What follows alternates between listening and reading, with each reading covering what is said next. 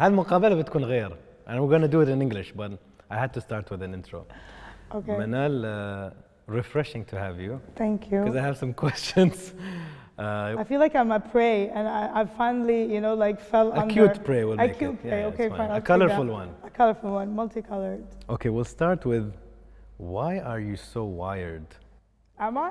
You're always like very energetic, and I don't mean it in a good or bad way. I mean, okay, I think it's actually good, but you're very wired. Like, this is what resonates with my mind every time I see. I'm like, she's full of energy.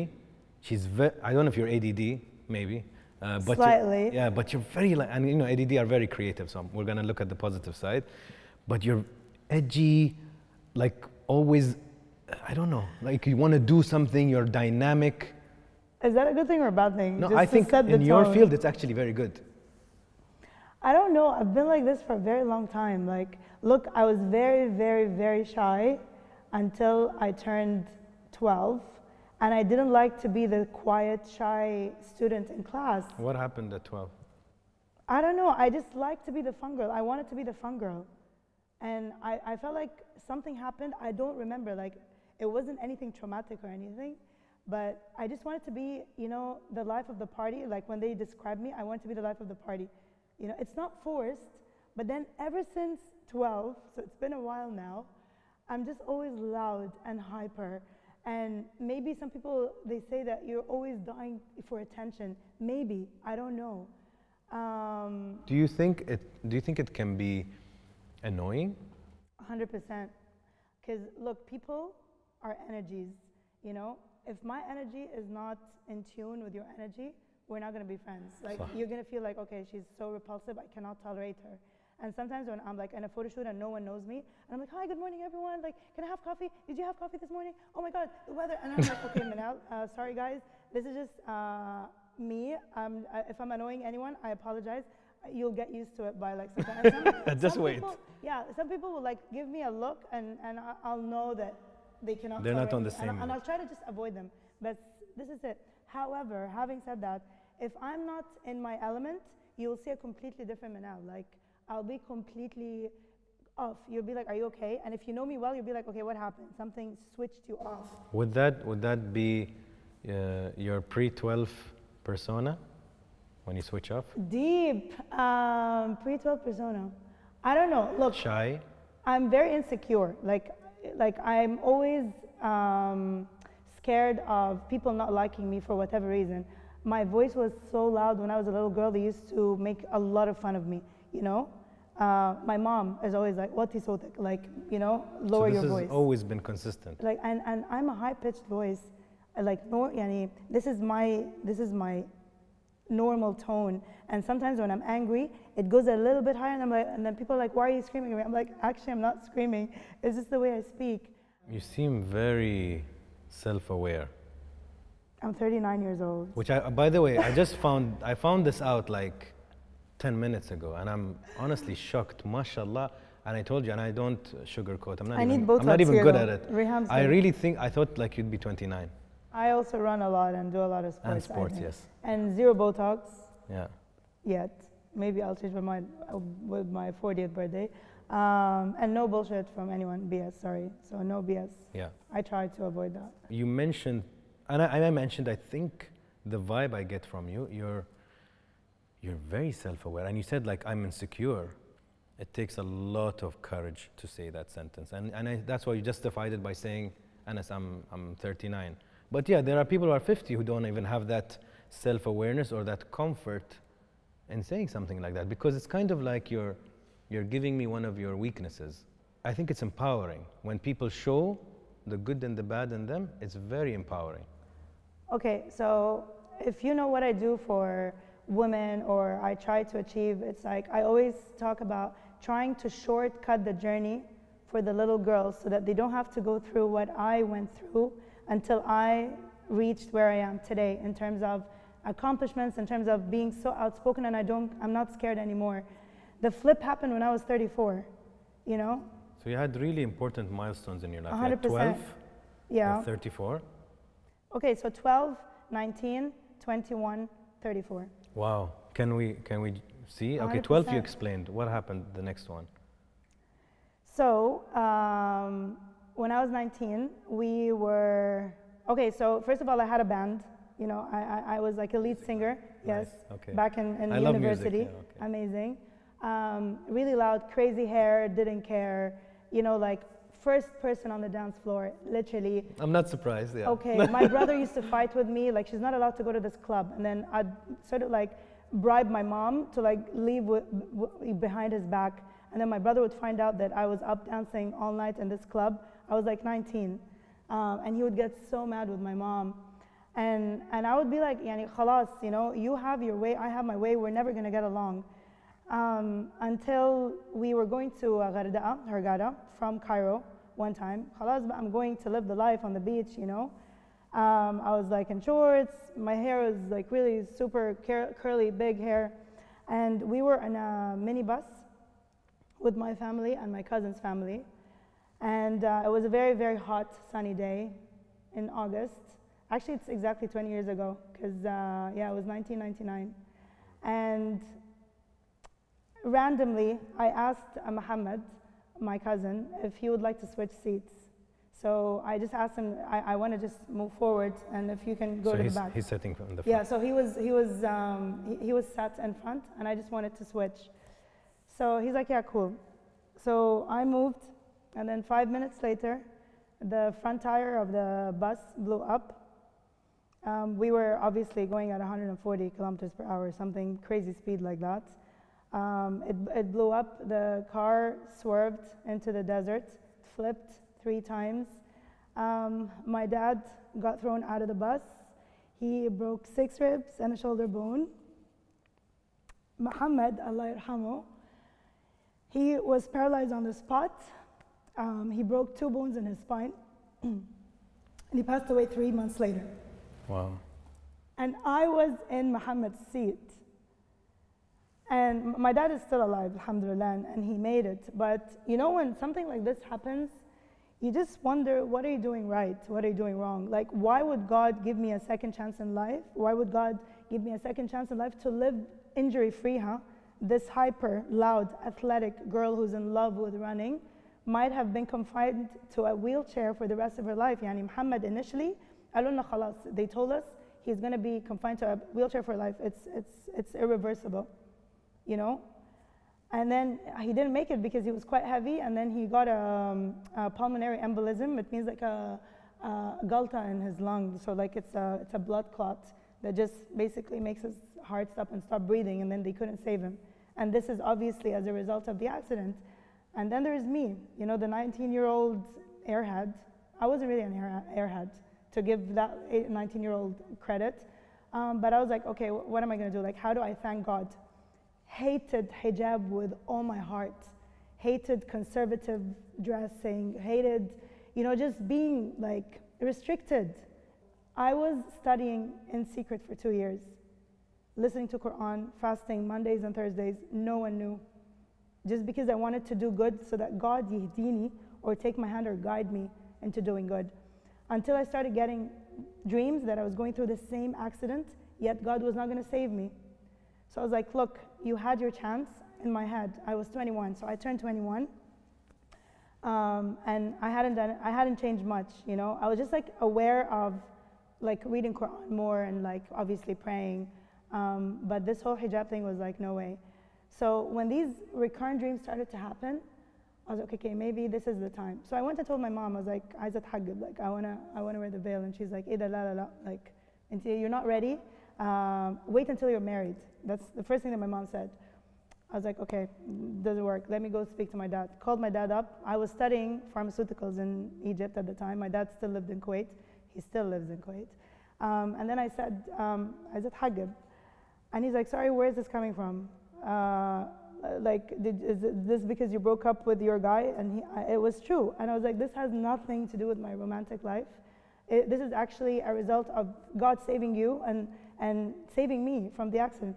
He's like, no. He's like, look, I educated you in the best schools in the world. I paid loads of money. Somebody's brainwashing you. I'm like, I'm not brainwashed. I actually want to. Because they didn't see the process that you've been They researching, didn't know. and because it's like drastic. They just saw the musical band girl who's You I said used to with the come big on hair, TV. and suddenly, for them it was a shock. But for you, it was a process. And then my dad's like, صحابك هيقولوا عليكي إيه? Like, because most of my friends are foreigners. They're like, what are your friends going to say about you?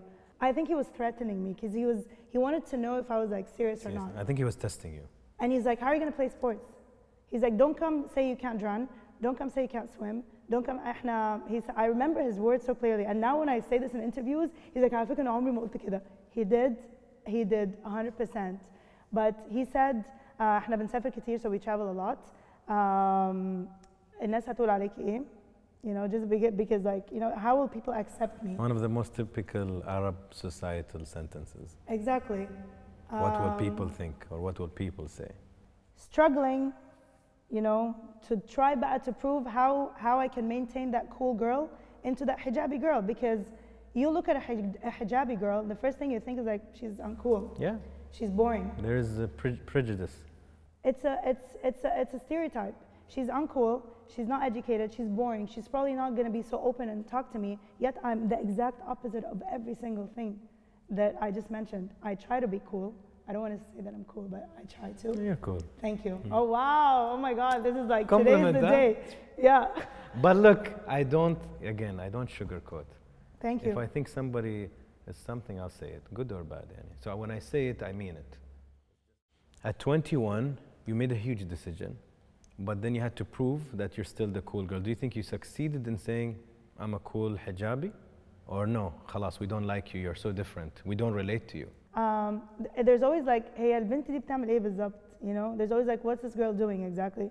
Like, for example, I'm an advanced scuba diver, you know, and I jump, you know, with everything, and they're like, how انتي محجبة انتي بجد? I was like, why would I not be?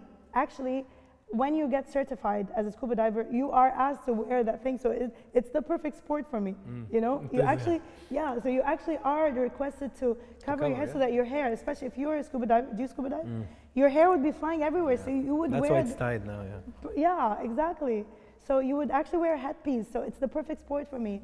Or مثلا running marathons or doing a triathlon, in all these layers, yes, in all these layers. 21, next stop. 34. Yeah. I wanted to take off my hijab. Okay. And big one.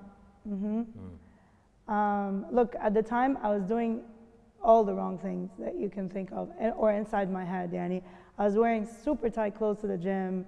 I was kind of like in a relationship with someone who was like sort of like debating whether they should convert or not. Like my parents knew, so it wasn't like a secret. But I mean, what I was trying to say is that these things might be looked at from outside and be like, what is she doing? You know, like why is she with a white boy, or why is she with someone who's not her same religion? Society does that, right? They're sharp and really harsh sometimes. They have no clue what's going on in your life, yet they go off, judge you as if they pay your bills every month.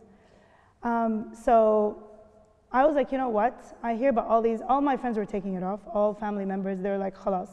ما فاضلش غيرك, like you're the only one remaining who's still wearing it. Actually, they're like, come on, you've worn it for like 13 years, كفاية بقى خلاص. You know, and this would actually bother me. Like if I wanted to take it off, I would take it off because I want to take it off, not peer pressure. Yeah, you know? Absolutely. And having said that, even like if I want to take it off, it's still a struggle to sort of flip. You're not flipping your faith, because I know a lot of girls who did remove it, and out of respect for them, I understand that it's a change of heart rather than a flip of faith. We need to be very careful, because society is extremely judgmental about women who remove their hijab, and they have no idea how hard it is to wear the hijab every day. I look super hot without my hijab on, and I'm telling you out because I know. Like, I love my hair, you know, but imagine giving up your hair, you know. I've never colored my hair because I obviously covered it at a very young age, but I look completely different without hijab. People don't know that. They look at you and people like, they don't actually think of you as somebody with hair, you know, somebody attractive. And that hurts me as a woman. Like, it hurts my femininity, if you want, you know, to be looked at and not feel attractive. Because if I'm walking down Dubai, anywhere in Dubai, I do not turn heads at all. Zero. You know, I'm not saying that turning heads gives you like an egotistical boost. We're all human beings. We like attention, all of us. Yeah, but it does feel nice to feel, like for example in Egypt, عادي يعني بتعاكس, you know. In Egypt, I don't know why, they find me attractive. But for example here, خالص Anas, nobody, zero. I don't know, maybe it's a Dubai thing. But my point is, I mean, I grew up in the Gulf, so I know. In Kuwait, it's also different because there are a lot of locals who cover and they're out and they look like this, as opposed to here. I feel like more of the locals are always more conservative. They do not go everywhere, maybe only Mercato Mall. Mercato is an interestingly popular mall. And I love it because of that. الفريد, يعني it's a neighborhood mall. Exactly. Yeah. So my point is, you feel very like unattractive with it. So we should not judge women who take it up because you don't know the battle that's going on inside. Hijab, you know, it's we're a family of mainly boys, but my mom also wore the hijab and then removed it at a different stage in her life. It's not easy. It's not. I think it's not only about easy. I think people should really calm down about something that's so personal. Exactly. It's none of their business if a woman wears it or not. Honestly, it's not. It's their 100%. Their relationship with their faith, their relationship with their creator. And I talked with this, I think, with Asia. The relationship with your creator, with your God, is a vertical, not a horizontal one. The horizontal one is my manners, how I treat you. You'd be like, Anas, no, that's rude. Anas, that's nice. This is what you can come and judge me on, how I treat you. And by the way, she thought I was arrogant. She thought I was really arrogant. I did. We're like, maybe you still we are think so. restarting the relationship here. Well, but today is a nice setting. So that's where you can judge me. Anas, أنت قليت أدبك. Anas, أنت ما كلمتني باحترام. You have every right.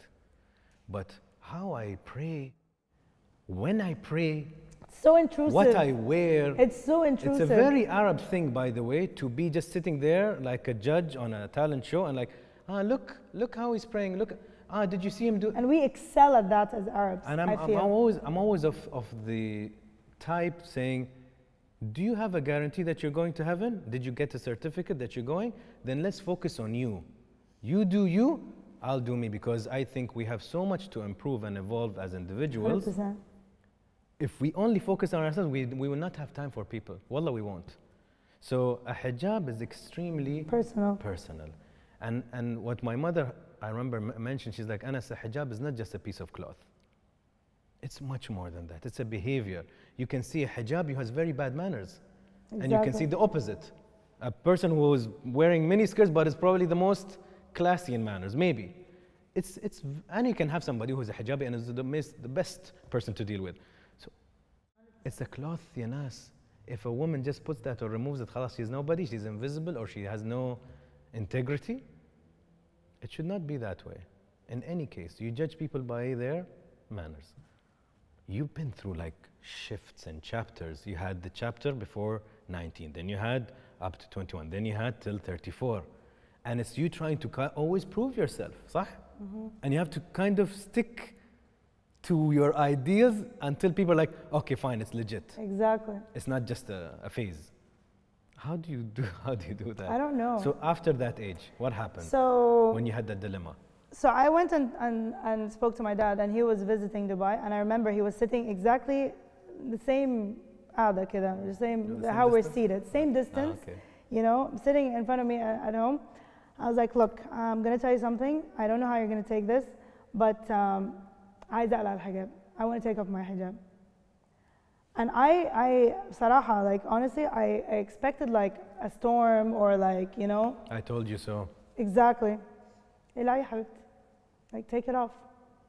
I'm like, what? Like, we're not gonna fight here? I'm gonna disown you, and you know? He's like, I never told you to wear it when you were 21. You're 34, it's been 13 years. I don't know what happened in those 13 years. For me, nothing changed, but if you wanna take it off, take it off. So then I went up and said, and what do you think people are gonna say about me? He's like, who cares what they say about you? You're scared of the people, you know, scared of God. Hello.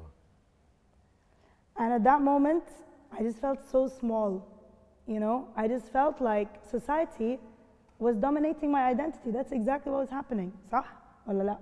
يعني because society was not accepting that I was not with someone who is Muslim, that I'm not like always dressed the way that they wanted me to dress. I'm sorry, but I'm in the gym. Why are you checking me out? I'm in the gym, like doing a spin class or running on a treadmill. You know, what do you expect me to wear? Like, why would I dress modestly if I'm in workout clothes in the gym? So I was like, okay, so retracted the idea. I was like, let me see what I'll do about this. I did not come off as weak or show him weakness. I went off, and one of my very good friends, this is the trigger point was her message on Facebook. She sent me a message on Facebook saying, read this article because I feel like you're one of the very few who are left. And it was an article that was published about how hijabi women were being banned from posh places in Egypt, and now obviously in Paris and France and whatever. You know, women are taking it off to go with the flow. So I was like, you know what? I'm not a dead fish, and I always talk about that. I'm not a dead fish to go with the flow. So, and I was in bed at home, in my bed. So I was like, let me get my laptop. I want to do something. I had no social media background whatsoever, zero. You know, I'm a pharmacist and a master's degree in clinical pharmacy. Took my laptop out. I was like, okay, what do? We need a group, right? We need a group to bring all these women. Let's start a conversation. But wait, I can't come out and say that Manal Rostom has just created a group on Facebook because that's what's going to happen. Let's do it a closed secret group so that no one finds out that Manal is having problems with her hijab, because then again, what will people say about me? And I called it Surviving Hijab because that's what was happening. I wanted my hijab to survive. It may or may not survive, like, you know, starting this group. I remember I handpicked, it was 24th of August, 2014. Is that your birthday? 3rd. Okay. So 24th of, yeah, you will never forget this date. Anyway, so 24th of August, 2014, I handpicked 80 women by hand. 80. And I went to sleep, surviving hijab. Hey ladies, the description actually when you go, it's still the same. I never touched it. This is just for all the beautiful women out there who are currently struggling. Some of you might have taken it off. Some of you might have still, you know, are still trying to hold on. I'm one of the people, I'm guilty. And I'm gonna take the lead on this, I'll do something about it. That's it. It's beautiful. And then the next morning, I woke up, we were like 600. And I was like, wait, what? What? How? Wildu yani wala amalu zay, you know, like did somebody give birth? So what I did was I left the membership approvals open. Now it's closed taban for privacy, but like, so for example, if you're a girl, you can add 100 of your friends if you want to, that's open. The group expanded. November 2014, 40,000 women from all around the world. Year to date now we're 641,000 women from all around the world. Wow. But the turning point was when I went back home and I was talking to my friend, very good friend in Kuwait, and I was like, what am I going to do with this? Like, this is getting bigger than I wanted it to become ever. He's like, Manal, what have you always wanted to see? I was like, what? What have I always wanted to see? I don't know. He's like, you're so athletic. There is no Muslim women representation whatsoever with Nike. Why don't you contact Nike? I drafted an email, attached a few photos of myself, me doing a triathlon, me doing a marathon, me scuba diving, and a link to my Rutana Khalajiyya interview. I knew he was English, but I said, look, it's in Arabic, but I can pretty much like explain to you and translate what is being said, and a link to my Surviving Hijab Facebook group. This is what I've created. There's a gap in the market. Why isn't Nike catering for Muslim hijabi women and featuring us in the campaigns? I mean, and again, I mentioned that girl with like, you know, the exercise top and hot shorts. I was like, she doesn't represent me. I do the same thing. Where's the woman who looks like me? And I sent it. I was like, oh my God, who am I to think I have any say in this? Next morning, I went to sleep Saraha because I was just running away from what just happened. I woke up in the morning, there was an email in my inbox from Tom Wolfe. By the way, you have a magic formula if you've noticed. You create things at night, you let them marinate, in the morning you have something. I don't know, I think I'm most creative. By the way, I write poetry, and this is very right. I get very creative, and ilham begins with the inspiration at night only. Me, I'm a night owl for sure. Yeah. Okay, so the next morning you get this email. Yeah, so Tom said, Manal, very dark. Look, he's one of the most fantastic humans in the world because what he sees, what you get. Plus, he's my mentor at the moment. And there's no BS there. Like, if he didn't think there was something there, he wouldn't have even responded. But he's like, great idea. We've actually been discussing this for quite a while. I would love to meet you. I went and met him, and he explained to me, he's like, look, we actually cannot find someone who's willing to be photographed and, you know, appearing in campaigns, or if we find someone, most probably they're going to be conservative, or they're just not hardcore athletes. And in my wildest dreams, I would have never thought that within the next few months, I was going to be like the first ever hijabi to appear in a Nike Middle East running campaign. And it went viral. And people were like, what? Nike's like featuring hijabis now? And from there, it was just like one dream after another dream. And honestly, Nike changed my life so much because, you know, one, they believed in the girl next door's story. Again, I was 34. I'm never going to be an Olympic athlete. I never like competed, you know, at that level. I'll interrupt you. Why all the marathons and the mountain climbing? Why? Just sit at home, sit on your couch. Okay, look, I love adventure. Like, you know, when I first found out about the first Egyptian who climbs mountains, Omar Samra, I saw him on TV, and I remember my dad was there, and I was like, إيه ده أنا نفسي أعمل كده نفسي أطلع الجبل. And then my dad looked at me. Look, my dad is funny because he's conservative but not too conservative. Your dad seems like he plays a very important role in your life. Very much. Yeah. Very. If you notice, in every critical moment, you went to him. 100%. Because at the end of the day, he gets to say what's going to be done or not my mom. You know, because my mom, for her, everything is no. When people ask, where's Manal? And then she says, Manal is living by herself in Dubai. It's embarrassing for her. And it breaks my heart that I'm embarrassing my mom. You know? So no matter what success, like the mountains, the marathons, it's always like, she's still single. No babies, no kids. And for her to bring herself to say, oh, but I'm like, it's not a disease. You know, I'm not sick, I'm not ill. It's not a disease, Mom. Like, you know, you should be really proud of me, but she doesn't see it. You know, she doesn't see it. Like, let's say I'm on the cover of whatever, she doesn't see it. You know, I'm speaking at Facebook in front of 5,000 people. Min dol. Why do you feel, why are you talking about this as if, you know, it's an accomplishment? You know? Sometimes it breaks my heart that, you know, I share such a huge accomplishment on our WhatsApp group and I don't get a response back. Like, for example, I just finished Boston Marathon. شوفي محمود عمل ايه وهو مش عارفة بياكل محمود is my nephew. You know, that really burns inside.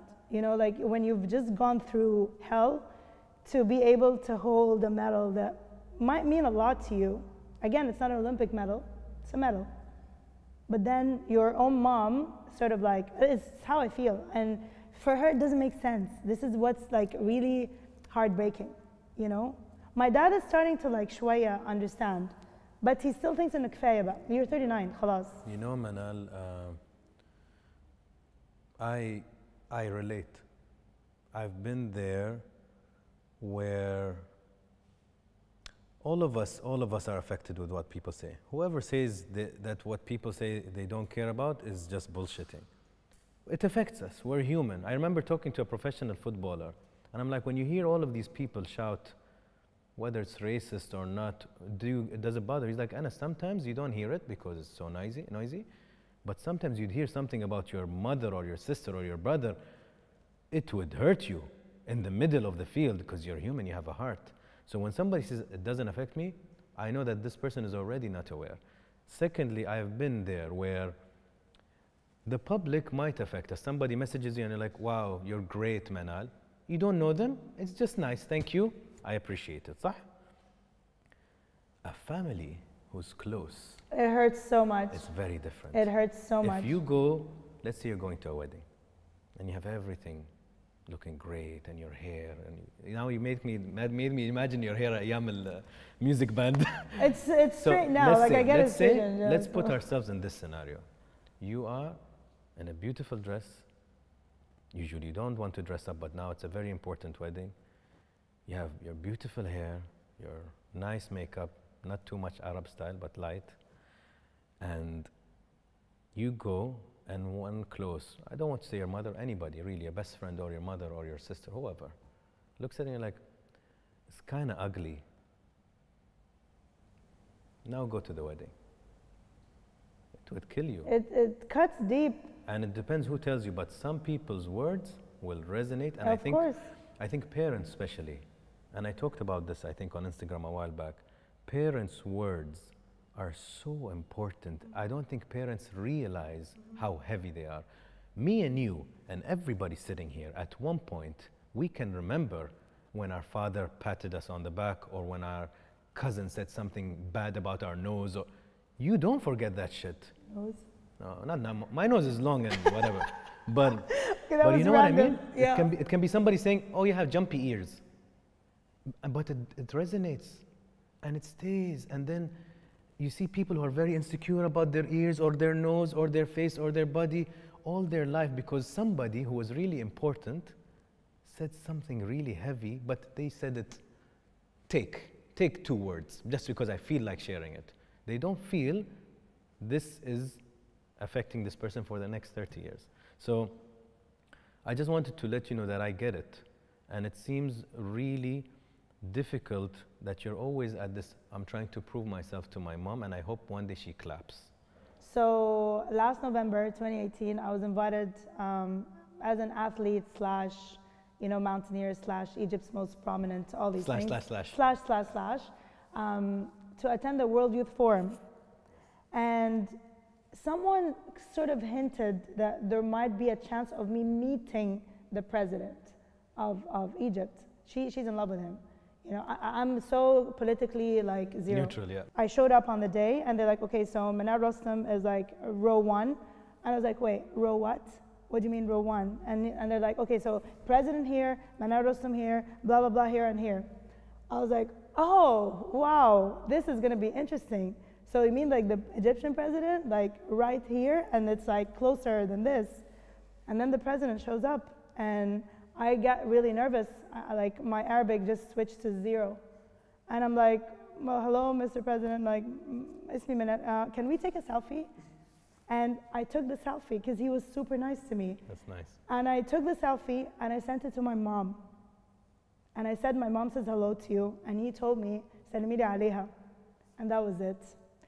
At that moment, my mom sort of like understood what I do by flipping my career from being the pharmacist in a white robe into someone who's always in, like, you know, clothes that are always in laundry, to someone who has become so successful in what they do that they've reached presidential level. And I was all over the news. And the exciting news is that she printed out these photos and they're now in our salon for Masr. So like it's sitting in our like basically living room. She never printed my high school IGCSE, pharmaceutical, PharmD master's degree, all my major marathons, all my mountain certificates. This one photo is up framed. Typical Egyptian, I know, but it made her happy.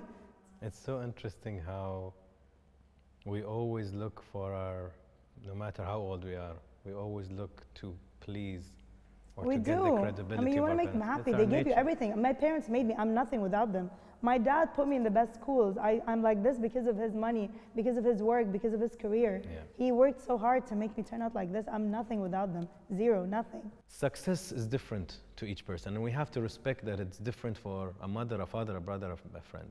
But what matters is what's Manal's success. What's the meaning for it? So let me ask you this. What is success to you? I don't know. Like, look, I know I'm 39 and self-aware or whatnot or whatever, but sometimes I really have no clue what I'm doing with my life.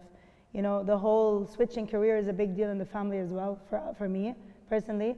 Like, it took a long while for them to, like, come around and be like, okay, she's doing her thing, fine. Because I had a very stable, very highly paid corporate job. And then at the time, I was sort of like, you know, still getting certified. And then I did the shift.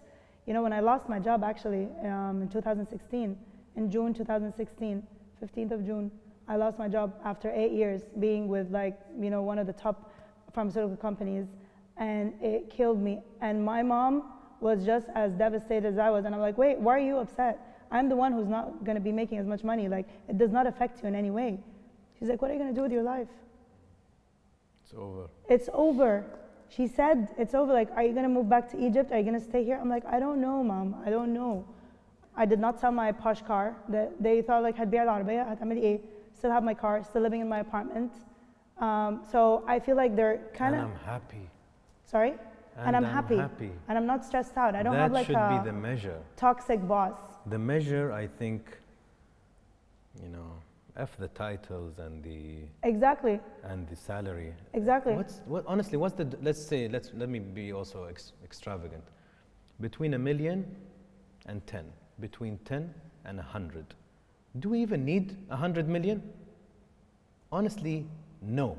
In this part of the world, it gives you prestige, but sadly. My point is, right? If I'm going to, and I've been talking about this recently, if we're going to evaluate ourselves based on materialistic thing, what car you have, which economy or VIP or first class ticket you get, where are you seated in an event, if this is your valuation, then good luck, because you'll never satisfy it. You'll get these nice spikes, oh, I'm important, but then you go back to feeling you're nothing without these things. So what parents really need to be asking, is my child happy?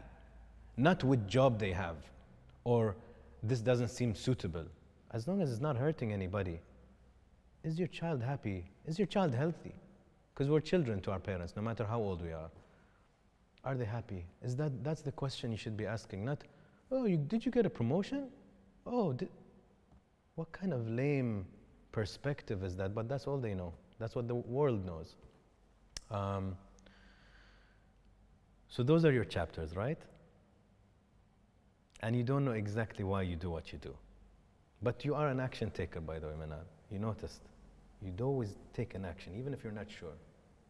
Look, I love mountaineering and I love marathons, you know, but I feel invincible when I stand on top of that mountain, really, but for a very short period, and then it finishes, and then I need to find another. This is the problem with these adventures and all these marathons. Like, you think they're filling a void? 100%. I don't know, like people, they're like, is that because you're too hormonal? You're always running? Well, maybe, maybe, I don't know. You know, if you had like 2 kids and you were married, you wouldn't be running as much. Maybe. Do you want to get married? I do. Actually, I was just going to tap on that. I think my mom doesn't realize that it hurts me just as much as it hurts her. The fact that for example, all these success stories, sometimes I don't have anyone very close to share with, and it's like from the opposite gender, because it makes a big difference. Like, fine, alhamdulillah, I have a lot of close friends who would really take a bullet for me, really, you know, and بجد, yani, they really have my back, and I see happiness in their eyes when I share, you know, my success stories. But at the end of the day, I do when I get married, and my mom doesn't realize. She thinks that I'm enjoying this. I am enjoying this, but I'd love to enjoy it with someone who I was engaged when I was 25. But this is not a part of it because it was only 5 months, and I was like, you know what? We're not doing this. Khalas. I was engaged. This show is becoming a bachelor show now, huh? No, Bachelorette. So any good candidates, we'll put an email to apply. And you have to be selective, and we need a judging panel. Okay, cool. All of us will sit and they have to audition. 100%. And he has to do like a something. trick. Something, yeah. I was engaged when I was 25. They did not like him. They grilled him. They used to grill him. Okay. The poor kid. Wallahi, the poor kid. And I'm like, what do you want? Khalas, I'm wearing the ring. I'm getting married in summer. That's it. I'm 25. Perfect. I, you know, checked all boxes. Well, thank God you didn't. Look, he was very tough. Whatever happened for a reason, and look at where you are today. Look, Alhamdulillah. He probably thought I failed though. Like, I haram do ma go is it? You know? In his books, probably. But what about Manal's book? And what if somebody gets married at a late age? My mother got remarried at 40 plus and had a baby. Wow. Hassan, my brother, who's now MMA, that's what he's doing, and he's doing great, and he's a beautiful boy, alhamdulillah. How old was she? That gives me hope. I don't know. I have to check. Look, I used to go around uni telling people, okay, so listen guys, by 25, I'll have 5 kids. I'm married. I have the names of my kids. Kulum, Yasin, Lara, Ula Jane. The names, I can give you the 5 kids. Your mission, Manal, I'm going to try to conclude. Your mission is much bigger than one person. Your Facebook page hit how many thousands? Your mission is much bigger. You were supposed to do that first. Mazboot. It's so selfish for you to be married before, in my opinion. And maybe you can judge me for it. So am I ready now? Like, can the universe take note? It's here. You know, but my point is, you had a mission. God knows how many women that you don't know about that you connected and helped. And you know what what's resonated throughout this talk with you is Muhammad. Oh, Allah yarhamu. So while you're talking, all I can do is think of him. How he switched seats and you stayed for a reason. And Allah yarhamah. God knows we don't know where he is, but we hope in a gorgeous place and a peaceful place. But what if you didn't switch? And by switching, how many women, Manal, have you helped? So it's very powerful to think about it. And to think that now, if Manal wants, and marriage is not for everyone. I am picky. If Manal wants to be a mother, let her be. I am picky, but I feel like it's everyone's right. Like, for example, you don't wear clothes that you don't like. You don't drive a car that you don't like. Yes. You know, and I feel it's the same with partners. You know, and people don't get it. Like, I know my specs very well. You know, the fact that I'm not able to find them, I'll keep looking, but I'm not going to settle. And for them, it's very hard to understand that. What are you gonna do? What if you're like 50 and you're still single? I'm like, I'm gonna still be single. What am I gonna do? Like kill myself? You know? Be single and happy than together and miserable. Mm-hmm. We talked way more about other things. I thought you were gonna ask me about how many mountains you climbed, how many marathons, what's next? I'm interested in this. Not peanuts. Alhamdulillah, alhamdulillah.